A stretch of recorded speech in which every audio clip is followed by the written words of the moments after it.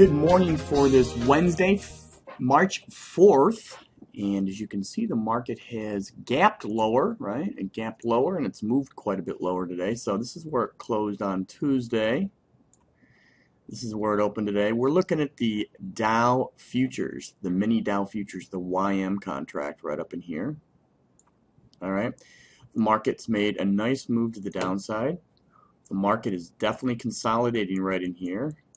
And I believe that we're going to pop up and move higher. How much higher?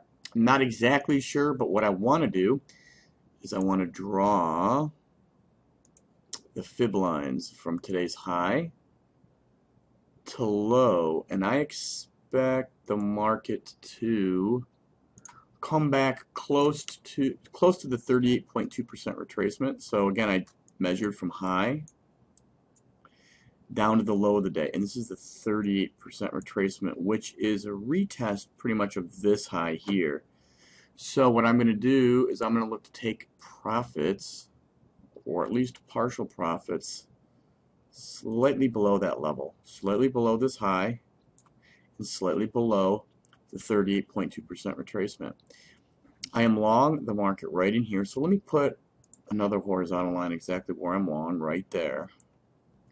Okay, so you can visually see what our first objective is, right? The first objective is the difference between the two white horizontal lines. Now you might ask, well, what's my risk on the trade? Well, my risk on the trade is just a couple ticks below the low of the day, right down in here, right where this line is. All right, so I'm going to pause the video and let's see what happens. Okay, folks, take a look at this. Market did exactly what we thought it would do, relatively quick. I didn't think it would happen this quick, but it has. So I'm going to take off 4 of these because this is quick and this is nice. Market, we're going to sell 4 right there. And something is lagged. There we go. So what we did was we locked in $300. Again, a small position, very quick. It's just a little over 10:30. That means I've got 1 position left, right? So let's move this down to 1 left. And let's see. So that basically nailed our objective, or maybe missed it by a tick. Let's see. We were looking at roughly 1860, 1855. Not bad. Nice trade. Still got 1 contract left. We've got an open position of, let's see, 90 on this. So I'm going to watch this and look to flatten this out quick.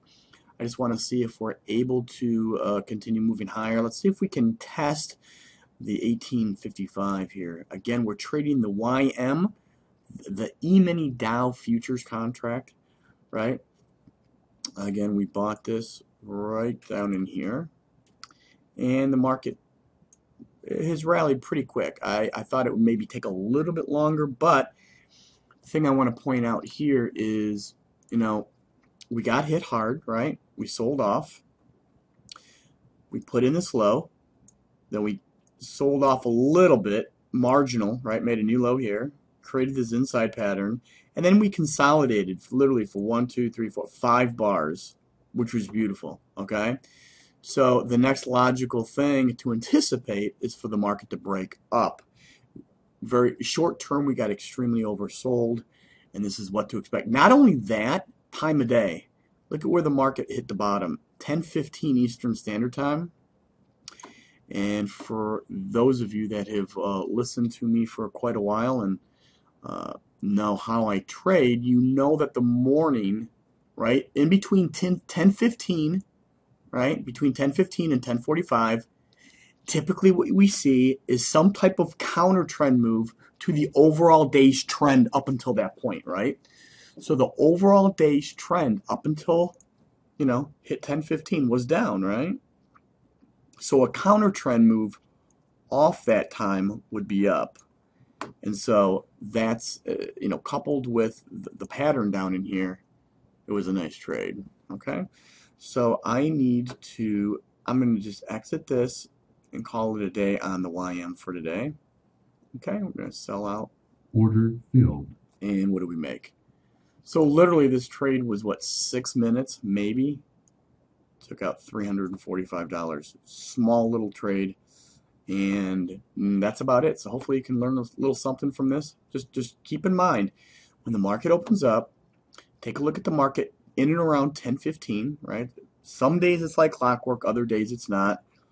But the market sold off in between 10:15 to 10:45, right in this time.